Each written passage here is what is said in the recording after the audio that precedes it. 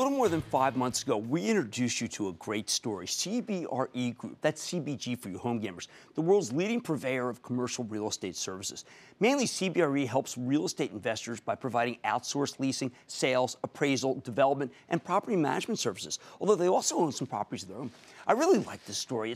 It's the way to play real estate without the risk of owning a real estate investment trust, which tend to go lower in an environment where interest rates are rising. Sure enough, since that interview, CBRE stock has rallied nearly 25%. Companies reported 2 very strong quarters, but I think it's still being underestimated. Witness the excellent results CBRE delivered just 2 weeks ago. 9-cent earnings beat off a 34-cent basis, higher than expected sales, yet the stock only rallied about $1.50 on the news. It's been trading sideways since. Could this have more room to run? Let's check in with Bob Salentic. He's the president and CEO of CBRE Group, get a better sense of how his company's doing, where it's headed. Mr. Salentic, welcome back to Mad Money. Good to see you, sir. Good to see you. Have a seat, Bob. Now, I got to tell you, impressive results, because as you said right from the beginning of your conference call, that even though there's been lower sales market volumes in many parts of the world, you guys have strong organic growth both here and then super strong overseas. How are you doing? You taking share? Is it technology, people? What's the story? Well, a little bit of all those things, Jim. We are definitely taking market share around the world. One of the things we're doing is we're connecting our people and the solutions we're offering our clients around the world, which our clients increasingly want.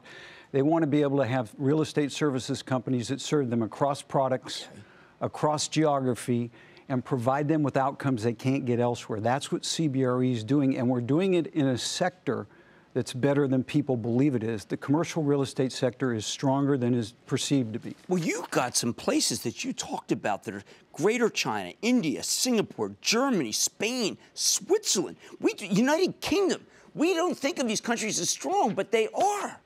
Things are going well. We saw good growth in India, good growth in China. Continental Europe, you and I have talked about it a couple times. There's this perception that it's not going well. There it is. Again, we're taking market share because of things we can do. But the real estate business is fundamentally growing. The asset base is growing.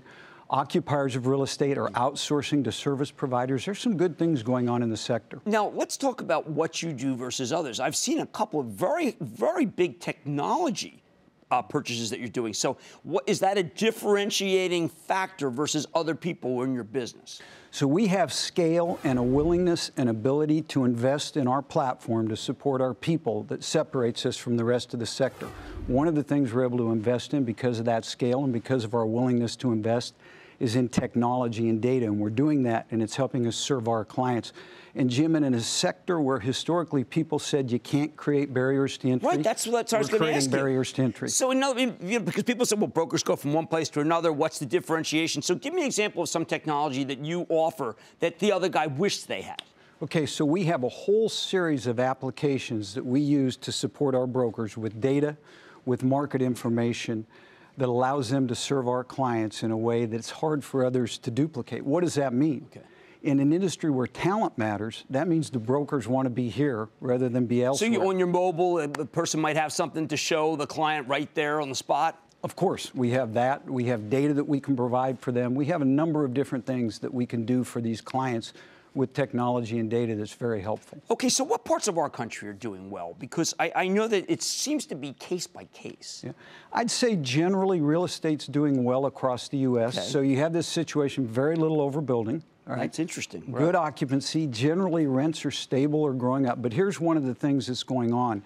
In cities that we consider second tier, places like Dallas, Seattle, of course, Seattle's a big tech hub, Denver, Pittsburgh, Tampa, Florida, we're seeing good things going on there. Capital wants to be there. And, of course, these 24-hour cities like the city across the river here in New York City are doing quite well. Now, just so our viewers know, we're very familiar with Allergan. We have Brent Saunders on this site. That's a company that is listed in your